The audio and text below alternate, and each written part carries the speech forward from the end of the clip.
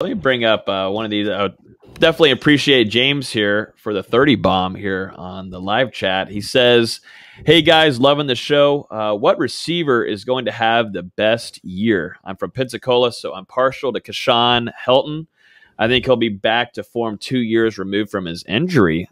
I might be there with you. I don't know if he'll be the best wide receiver, but I do think he is going to have a pretty good season during the spring scrimmages, and those are just scrimmages, and you're just kind of playing around with things. But he was being fed a lot of the ball with speed pitches too. He was being a lot with reverses. Just while we were there, Dustin, we got to see him utilize in the backfield just a little bit too. But to you guys, and I'll give my answer too, which receiver is going to have the best year overall for FSU next season? Thank you, James, for the friendly donation. Definitely appreciate it. I mean, it's the cop-out answer. For me, it's got to be Andrew Parchment, the grad transfer from Kansas. He's just a guy. He's a deep ball threat. He's very athletic, got good speed. And, now that he's on campus and they're starting to do 7-on-7s, player run workouts. They're starting to build chemistry. I think he's going to have a good season for Florida State. I don't want to say 1,000 yards, but it wouldn't surprise me if he gets 700 or more. Yeah, I'm in the same boat with Parchment having. I'm under the assumption Milton's going to be the quarterback, and Kansas. I didn't want to say it. Kansas just had really bad quarterback play last year. I think Parchment's going to be that guy. We saw it a few years ago when he was actually getting fed the ball that he can make plays. I think it's Parchment. I think a lot of these guys are going to bounce back seasons because it's not going to be a strictly run offense that has to stay ahead of the chains to move the ball. You can get in those 2nd and 12 situations and not be scared with Milton as quarterback. If he would be the quarterback, you could throw these deep balls to Helton, Parchment, whoever. But I think it's probably Parchment. Yeah, and at the same time, I wouldn't be surprised if Keyshawn Helton or Ontario Wilson both have really good years, and we'll see if some of the true freshmen can step up as well. There's some talent in that room. It's just not really proven talent. So we're going to see if this unit can start to take that step forward throughout fall camp.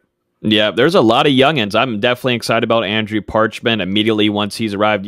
Looking back at Parchment too, and his offseason before arriving at Florida State, he was training with one, loser Nole, Dalvin Cook, for a couple months down there in Miami. And that was sarcasm, Dustin. That was sarcasm, obviously. Now we probably never get him on the show, but guys, everybody, that's sarcasm. But yeah, probably will get clipped. But no, Dalvin Cook, obviously one of the best running back ever to come through Florida State. Training with him, comes to Florida State in great shape, and immediately from what we were told, we dropped this in our Discord and gave some little nuggets, and Nate heard some things. Immediately goes out and starts training with Mackenzie Milton and Jordan Travis.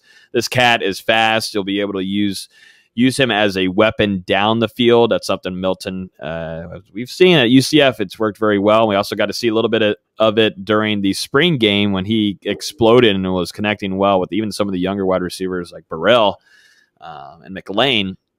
There's a lot of excitement for that wide receiver room overall. I think it's going to be a big change from last year. But what are you laughing at? I don't know. Your voice changed. Well, I'm a man, Dustin. I'm going to continue to say that. It's low, I know. But no, I do think that wide receiver room is going to be a lot different. But I do think Andrew Parchment, if I were to put some money down, I'm starting to gamble a little bit. I'm having some fun gambling. If I'm going to gamble, I got to put it on Parchment for right now. But look at those youngins, man. And, we haven't talked about Dustin Hill in a while, and we'll still see if he'll arrive for fall camp or not. But, that is one cat. If I were going to do a bold prediction, and it would have been a crazy one. It would have been an insane one. It would have been a crazy one. But that cat is just a ridiculous. I don't even think it's that. I don't even think it's that insane.